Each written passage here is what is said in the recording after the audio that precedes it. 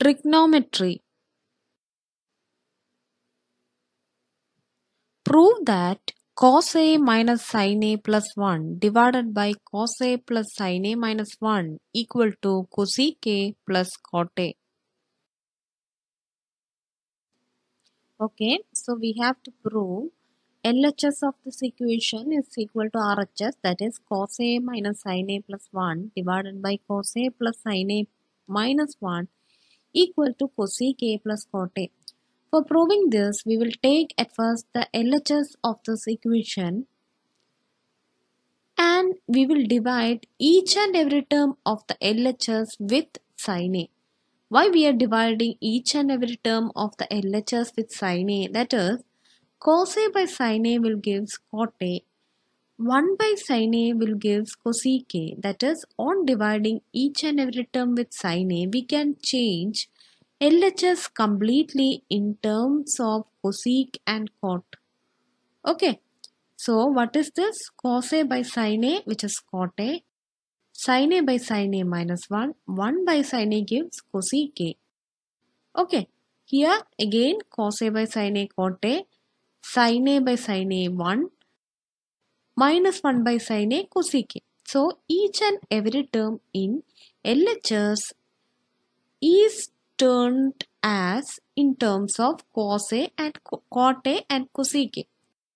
Then what is next?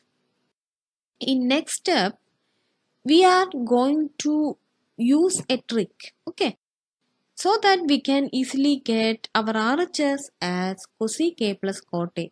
That is, it is just multiplying the numerator and denominator with our RHS, that is cosec A plus cot A. We are multiplying numerator and denominator with cot A plus cosec A divided by cot A plus cosec A. Okay. So, why we are doing this is, which is an easy trick to get our RHS as cosec A plus cot A. Okay. So, what is our next step? Next step is to cancel each and every term except cot A plus cosec A, which is our required RHS. Okay. For cancelling each and every term here, what we are going to do is, we will expand or we will multiply the denominator at first. Then, what we will get?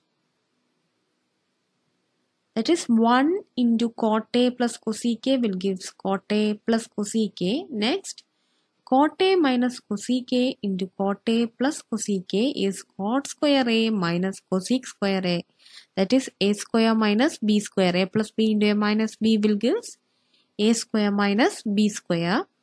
So we will retain this term as it is till we get our RHS. Okay.